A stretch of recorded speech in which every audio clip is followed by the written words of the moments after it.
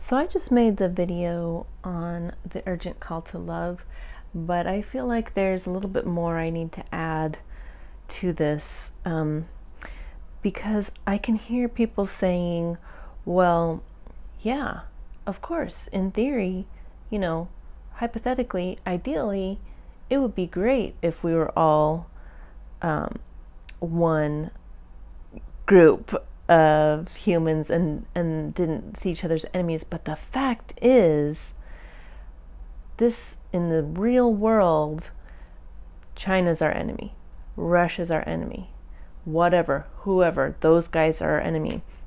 And that means we need to protect ourselves, and it would be foolish to lay down our weapons of war and just remain vulnerable and let them destroy us.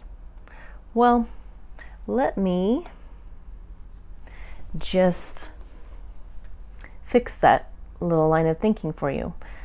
So they asked Jesus how many times you should forgive your neighbor. He said 70 times 7. So how many times are we willing to be vulnerable and let people who might not have the best intentions hurt us? If we're true followers of Jesus, he said 70 times 7. He also said, love those that hate you, bless those that curse you, bless those that despitefully use you, bless those and give and love and forgive the people who hurt you.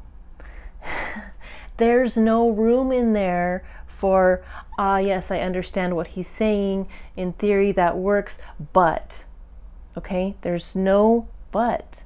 There's no caveat. There's no exception.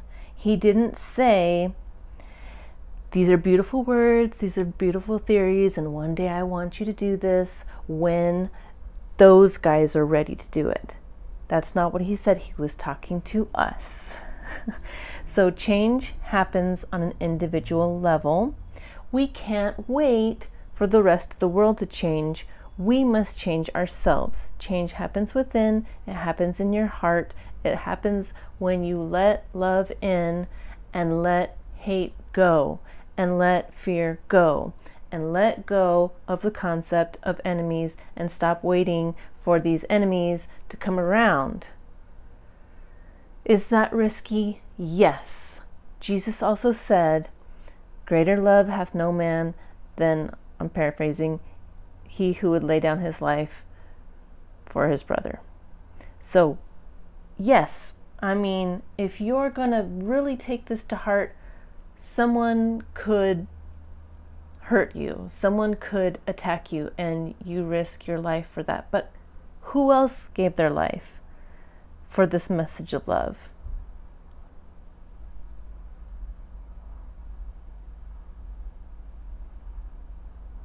He said, take my cross upon you. So that's what we got to do. That's what we're expected to do. That's what we're taught to do. And that's what we've been taught to do. So now is the time. If ever there was a time, now is the time. Okay, thanks for watching.